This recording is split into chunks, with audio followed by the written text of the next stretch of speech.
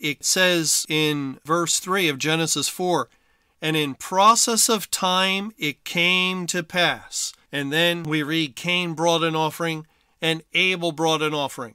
The King James translators did not translate the first part of Genesis 4:3 very well. In the Hebrew, it says in the end of days or at the end of days.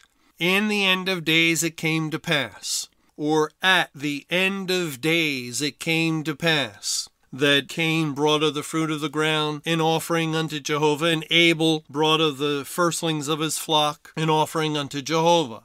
The word used that's translated as process is a word that means end. As a matter of fact, this Hebrew word, which is 7093 in the Strong's Concordance, is never translated as process again anywhere else in the Bible. But it is often translated as end. In Exodus 12, verse 41, and it came to pass at the end of the 430 years, even the selfsame day it came to pass, that all the hosts of Jehovah went out from the land of Egypt.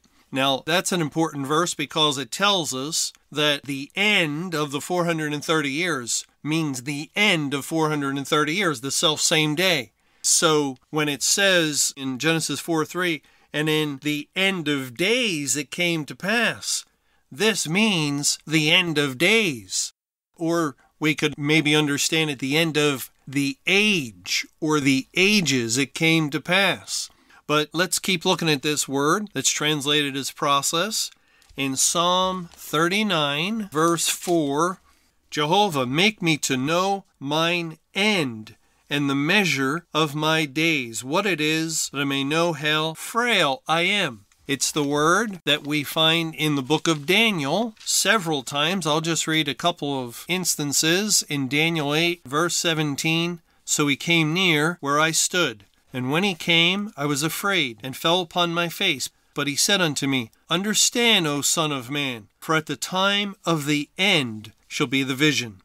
And verse 19, and he said, behold, I will make thee know what shall be in the last end of the indignation. For at the time appointed the end shall be.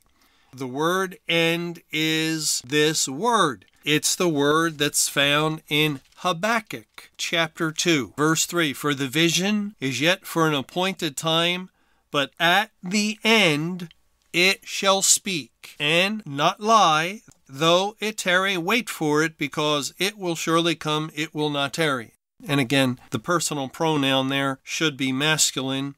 At the end he shall speak and not lie, and so forth, though he tarry. But we see this word in these verses that we've often identified with the end of the world. Now, the end of the world, again, begins with the end of the church age and the judgment that began on the house of God. That began the final phase of Earth's history. That began the end of the world. That's when the day of God's wrath began, because he began to pour out the cup of his wrath on the people called by his name. And then after the 23-year Great Tribulation, it transitioned to the inhabitants of the earth, the unsaved people of the world. So the end encompasses that whole final stage of Great Tribulation and then Judgment Day.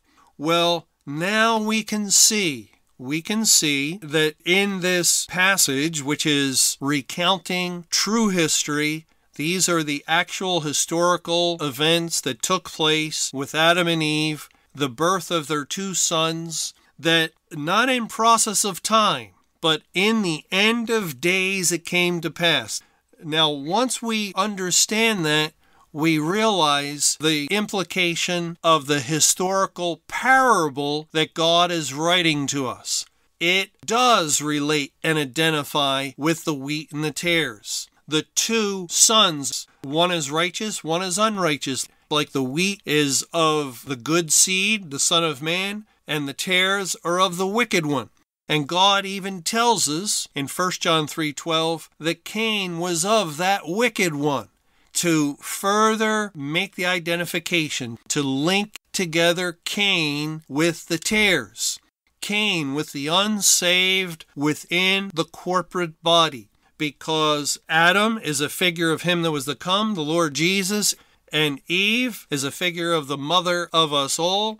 But in this case, since she gave birth to Abel, a righteous one, and to Cain also, she is a type of both Jerusalem above and the earthly Jerusalem, or the corporate church, because that's the only place that Cain could develop and grow and flourish, was a tare.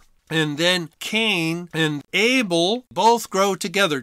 In history, they became teenagers, they became young men, they were close brothers. They had to have been, since there just wasn't any other options for friends. They had to have a very intimate, close relationship, and it stayed that way until God introduces this offering in the end of days. And when God introduces this offering, then God also makes known. He makes known that Abel, you did well. Cain, no, you did not well. I am not pleased with your offering. It is not an acceptable offering. And God reveals now for the first time a difference between the two brothers. And the difference is their offering. That there's something about Cain's offering that's not right, and something about Abel's offering that is right. One is pleasing, one is displeasing. As a result of God himself revealing this to Cain and Abel. God's the one, as we see here. It says in Genesis 4, verse 4, and Abel he also brought of the firstlings of his flock, and of the fat thereof, and Jehovah had respect unto Abel and to his offering. But unto Cain and to his offering he had not respect. And Cain was very wroth, and his countenance fell. And Jehovah said unto Cain, Why art thou wroth, and why is thy countenance fallen? God is communicating with Cain. God has made known himself personally to these two brothers regarding their offering, that one is acceptable and the other isn't. No, it wasn't man. It wasn't coming forth from man, but it was God himself that revealed this in the end of days. God revealed in the end of days concerning these two offerings. One is proper and good and acceptable, and the other is improper and bad and not acceptable.